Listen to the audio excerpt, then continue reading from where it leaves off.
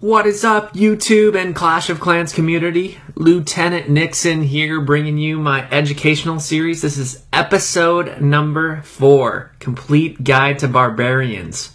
In this episode, I'll be going over the Barbarian, and I'm going to do a detailed look and see what these battle brutes can do. The Barbarian is a melee unit. He will attack any ground units or ground defenses that he comes across. The Barbarian is the first unit that you unlock when you get your first level 1 barracks. He is also the least expensive troop to make with the least amount of elixir training cost, which makes him perfect when you want to drop in trophy count to farm lower levels. Even at level 6, he only costs 150 elixir to create, making him the least expensive and most efficient troop to have in your troop composition. Barbarians are slightly slower than archers. At levels 1 and 2, the Barbarian doesn't have the headband. At levels 3 and 4, he gets his headband. At level 5, he gets a bronze sword. He also gets to sport the new Viking helmet at level 5. At level 6, he gets a sharper sword, and he gets a mask/dark helmet where the horns face outward instead of upward. The level 6 Barbarian has been around since the February 5th update. Costs 4.5 million to research and takes 10 days to research. Barbarians are perfect for taking out lone buildings such as builders' huts while you're in battle.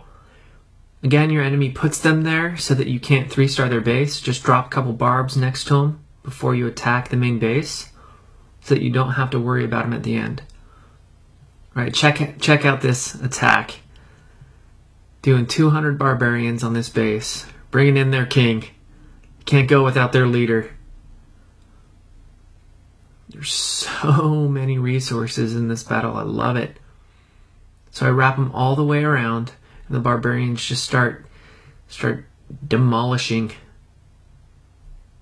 getting whatever resources they can. They're having a hard time on the walls, and they're just getting blasted. Check out that bottom left. It took them forever to get through that wall.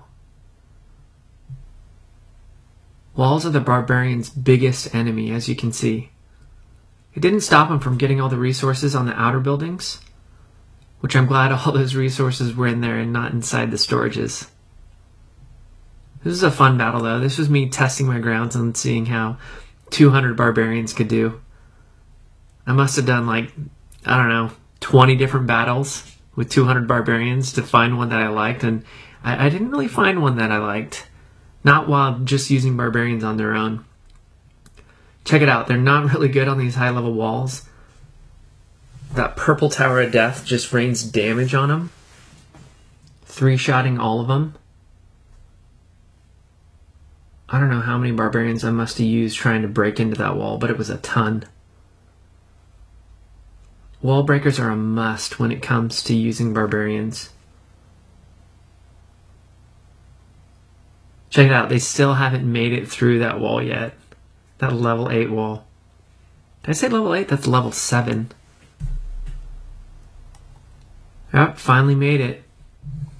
Alright, I don't know about you, but I'm tired of watching these Barbarians struggle.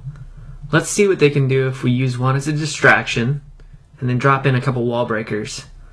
After that wall's down, all I have to do is drop a bunch of Barbarians spread out, so that those shots don't just take them out all at once from that splash damage, and it took way less Barbarians to take them out. Those Barbarians are so much happier. Happy Barbarians. Triumphant.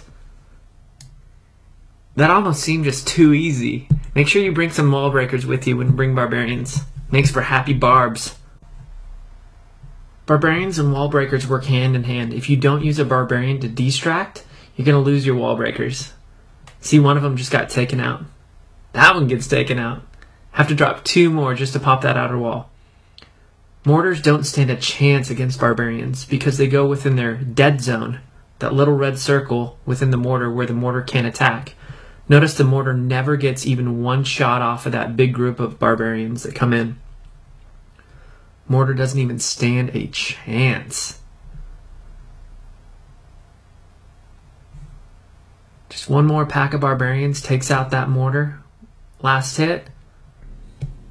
Here's the last fun fact about Barbarians. When you click on the army camp, they thrust their sword into the air.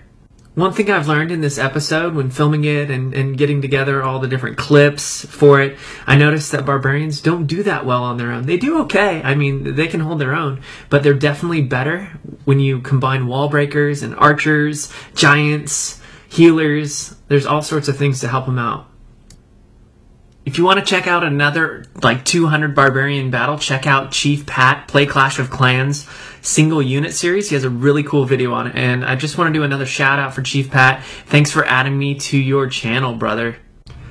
Okay, so last but not least, I have my HTK Hits to Kill section. I actually, through feedback from you guys, I split it up into a different video. So if you're interested in the Hits to Kill, make sure and click on the link. Click anywhere on this page, and it'll take you over to the Hits to Kill video.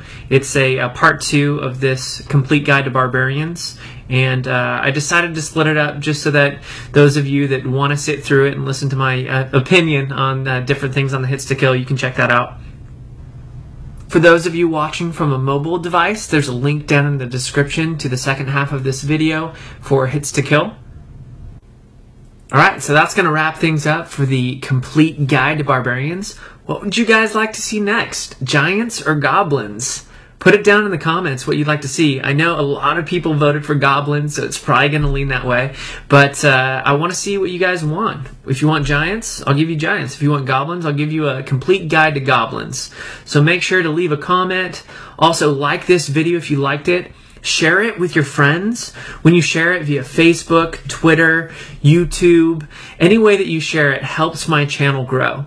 And if you're not a subscriber already, subscribe so that you can get more videos.